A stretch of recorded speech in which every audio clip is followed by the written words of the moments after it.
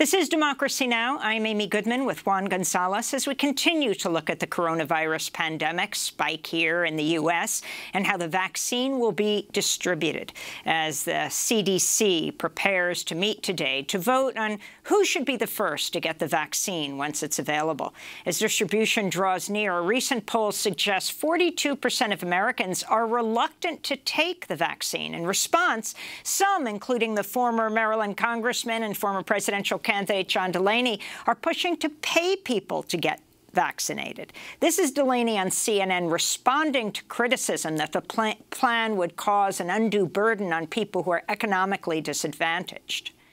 Those who are least economically so among us have suffered disproportionately under this pandemic. So many of those people are not sitting at home and Zooming into work. They're actually getting on public transportation, going to grocery stores, and making sure the essential things that we all need are available. They're the people who will benefit the most from getting the vaccination rate up. Well, for more on vaccine distribution, we're joined by Dr. Monica Peek, a physician, associate professor of medicine and health disparities researcher at the University of Chicago. She is meeting at the university today to determine how the university will roll out the vaccine there. In Chicago, like other cities across the country, those killed by COVID-19 have been disproportionately African-American and Latinx. Dr. Peek, welcome to Democracy Now! It's great to have you with us. Why don't you start off by responding to what the former congressman is proposing? If there is a problem with people being concerned about the vaccine, pay them to take it. No. I agree with Dr. Purcell in that we should separate the two issues of economic need and the issue of vaccine implementation, because we don't want the perception of vaccine safety and trust in the vaccine to cloud the waters of economic need. And so it is really important that people are able to look at the science, that people are able to follow the words of the scientists and the public health professionals and say, this is something that is safe, that I believe in, that the trusted professionals are recommending that I take, and that they're not saying this is something that financially I need to do. And I think there might be more risks associated with it because I'm having to be paid to take it. But because I'm so broke, I'm going to put my body in harm's way in order to get this money. We don't want people feeling like they have to make that choice. So we need to be able to disentangle those two things and make sure that we have given the people the stimulus that they need. Those conversations are in gridlock that needs to, fix itself. We need to come to agreement about how to make sure that we are financially supporting the people that are in this economic crisis. Separately, we need to figure out how we're going to be able to ensure that we have the trust needed to vaccinate our entire U.S. population. Everyone's got to get vaccinated quickly. And so those are two separate conversations.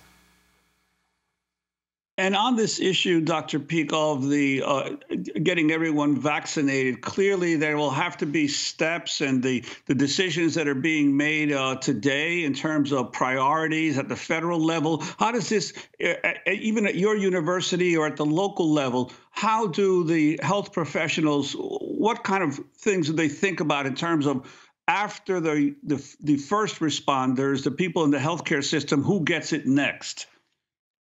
Well, there are millions of people that need this vaccine. And so a lot of thought has been going into how to fairly allocate the vaccine way before we knew that the vaccines would even be ready. So it's a miracle that we have two that are coming on the market this quickly.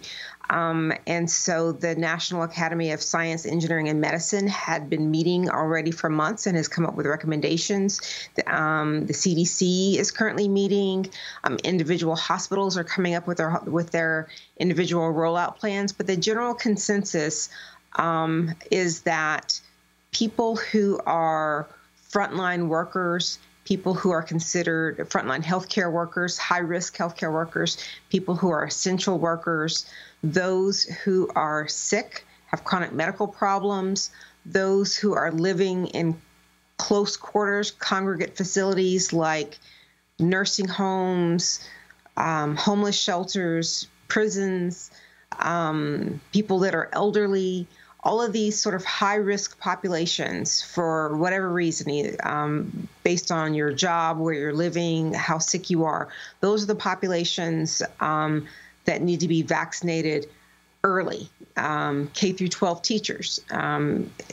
We need to be able to get people back into school, into settings where they can be close together. And so there's a phased rollout where we have, a phase 1, a phase 2, a phase 3, so that we can sort of in an orderly fashion figure out who's going to go first. And ultimately get to make sure that everyone in the population goes. And so right now, we're trying to think about just phase 1A, which is high-risk health workers and first responders. And so assuming that things happen on time and December 10th, the first vaccine is made available and starts being shipped out, then the hospitals are beginning to look inwardly and think about how we're going to vaccinate our own hospital employee population. So where I am, we have about 6,500 employees, a little more than that. And so we think that we can vaccinate everybody in a week. So if we did 1,000 vaccinations a day, then we could get everyone done within a week's time. And so we are sort of looking at that kind of time frame. And when we talk about, for instance, first responders and folks in healthcare facilities, I'm assuming that, for instance, in a hospital that includes not just the nurses and the doctors and but also the maintenance staff and the kitchen workers and all the other people that are part of that hospital complex. Is that true? That is true. Everybody in the hospital is potentially exposed. And we think about when you are a patient in the hospital, someone is coming in to clean your room. Someone is coming in to deliver your food. Someone's coming in to take your temperature. There are many people that come in and out of that door, deliver magazines, who are not your nurse or your physician, but have contact with you. There are people who are changing your bed linens and that are, having contact with soiled, contaminated, infectious products. And so everybody needs to be protected. We are all in this together.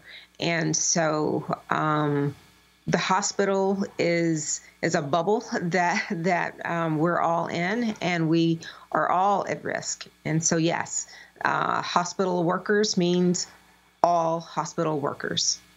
As we were just talking with Dr. Chris Purnell about the use of experimentation, especially on the African-American community, medical experimentation, one of your specialties is racial disparities. And I had two questions. This isn't related just to disparities. You said everyone could be vaccinated in a week, but these are a two-part vaccine. So there's this question of will they use all the 40 million or so vaccines all at once and then wait for the next ones to be developed? Or will they only use 20 million of them so you can get the second vaccine in whatever that period is? And if you can talk about whether it conveys immunity or you can actually get sick, but you will be asymptomatic and you can still spread it, all these questions about the vaccine. But then also, in the wider population, since that's what you deal with also outside of the University of Chicago, workers at the meatpacking plants, farm workers, people who are undocumented. How do we ensure that they all have equal access? These are excellent questions, and difficult questions, but ones that we are going to have to think about. How we have a system in place to roll out implementation. And so it shows that this is not something that hospitals in and of themselves are going to do. The vaccines are primarily going to be shipped to health departments, and then health departments then parcel them out to different institutions. And so in some cases, hospitals will be working alongside other kinds of organizations to make sure that populations are effectively vaccinated. And so certainly we are used to caring for patients. And so we'll be, caring for our own patients who are medically vulnerable and making sure that they get vaccinated. But some people, not everyone has a primary care physician. Many people exist unfortunately, without routine care. But we need to make sure that everyone in this country is vaccinated. And so we're going to have to think about non-healthcare sites for vaccination, just like we're doing for COVID testing, where we have pop-up testing sites. We're going to have to be more creative in how we think about reaching populations that don't ordinarily show up at our doors for care, and to ensure that we are reaching everyone for vaccine delivery. And Dr. Peek, I wanted to ask you, given the fact that the vaccine will be rolled out probably right around the time that the deaths and the hospitalizations from the virus are at record levels, there's going to be enormous pressure by sectors of the population to get the vaccine. I'm thinking over the last 9 months, there's a whole section of the American public that has had the ability to work remotely from home and therefore protect themselves, whereas those workers who have to go to work every day have been increasingly the ones most exposed.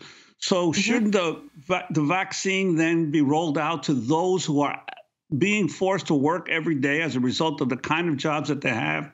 And won't there be pressure from those who are generally more professional, more middle class, who have stayed at home all these 9 months to also get the vaccine? How do you monitor?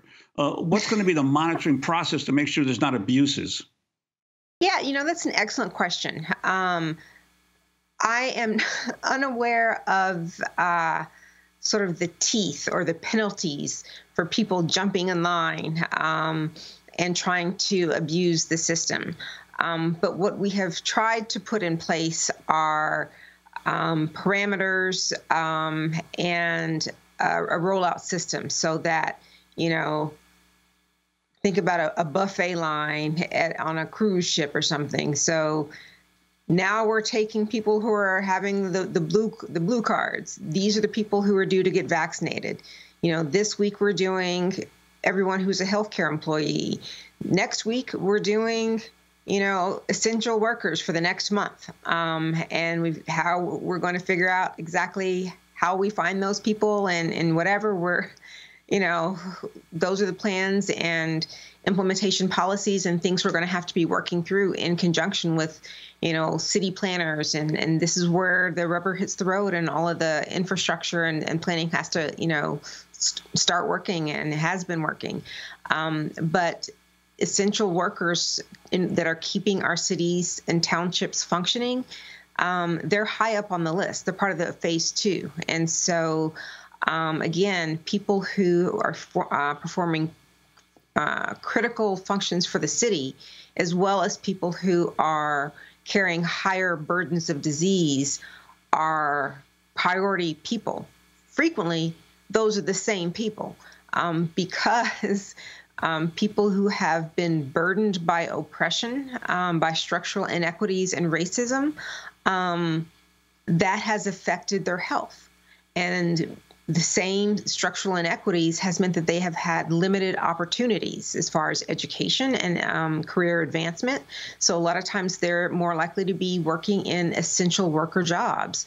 And so many of the people who that we're talking about being high priorities for a medical reason or for an occupational reason are the same people. And so those people may have multiple reasons to be priority individuals for getting vaccinated. And Dr. Monica Peek, maybe we're getting ahead of ourselves here. I mean, you have Stephen Hahn, head of the FDA, the doctor who's been called to the White House because Mark Meadows, the chief of staff, who also came down with COVID, as did President Trump. Of course, the White House is a hot spot because of the herd immunity approach President Trump has taken, putting pressure on him to speed up the approval process. It'll be going to the FDA, but then it has to be approved by the CDC. This has been done at unbelievable speed, which is both the excellent news, but also a concern for people. Is this being approved with the kind of scientific review that something like this, distributed on a mass basis, needs? Are you concerned about that? Overall, the speed with which this is being done, and the fact that even before January 20th, as everyone looks at that next inauguration day, you have tens of thousands of Americans who will die. And what President Trump needs to be doing right now outside the virus, outside the vaccine, to ensure that people have access to masks and tests, something that continues to be a massive problem in this country. Yes. So much you just said right there. So where to start? I guess the easy answer is thinking about the current administration. Given that Trump has been in office for 4 years, and we've seen what he can and cannot do, and we've seen how he has handled and approached the COVID pandemic, I don't have high hopes that his behavior will change between now and January 20th. The best that I can hope for is that he will step out of the way in enough way to make room for the incoming Biden administration and the transition team to be able to make some headway. Biden has, the first thing he did was pull together his COVID-19 task force, which is, chocked full of scientists, health policy analysts, public health professionals, people who are very experienced in, vaccine policy, and know what they're doing. And so getting these people together who have already been thinking about COVID for years, well, not for years, but, infectious disease for years, and have been thinking about the COVID pandemic since it started, that is where we need to be able to let these people flourish in this space and have access to some resources. But I do think that talking about just the rapidity with which these vaccines have moved forward, you're right in that it's a good thing, and then there's some ambivalence there. We want things to move as quickly as possible, as long as it's safe. We want them to move with the speed of light as long as the science is there, and for them not to have been politically approved, but for them to have been scientifically approved. And so that's the fine line that we want to walk. And so when all the scientists have come together behind the idea of, Project Warp Speed, that has been so far an effective scientific endeavor. And so we want that kind of scientific collaboration to continue. But what we don't want is politicians getting in the mix and saying, I really need this to happen to ensure my reelection, or, things that worry the public. And we know that these things have worried the public. And so we cannot undermine, or we have already undermined, we cannot continue to undermine and erode the public trust in this process. We need to have the public trust that this vaccine will be safe.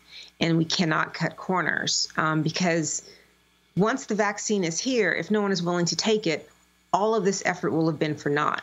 So we can't, speed things up just to get here, and then no one's willing to use it. So we have to, as Dr. Purcell was saying, do the hard work. We have to do it right.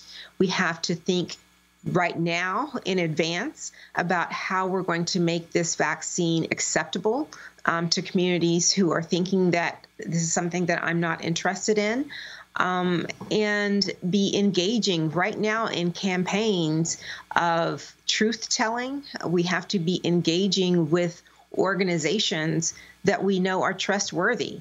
Rather than tearing down the CDC, we need to be building up that public health infrastructure, reinvesting in the CDC, giving them back the leadership and the ability to tell truth to the public, and giving them back, the right to run the ship. Dr. Monica Peek, I want to thank you so much for being with us. Physician, Associate Professor of Medicine and Health Disparities Research at the University of Chicago. There is so much to talk about, and we will get back to you soon. Again, next up, it's World AIDS Day. We'll speak with Professor Stephen Thrasher in 30 seconds.